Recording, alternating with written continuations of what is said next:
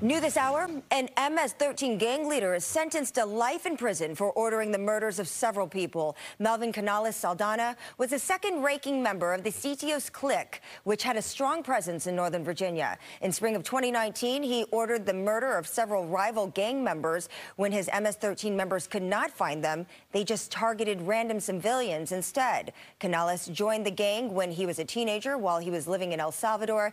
He then came to the U.S. to avoid arrest warrants there.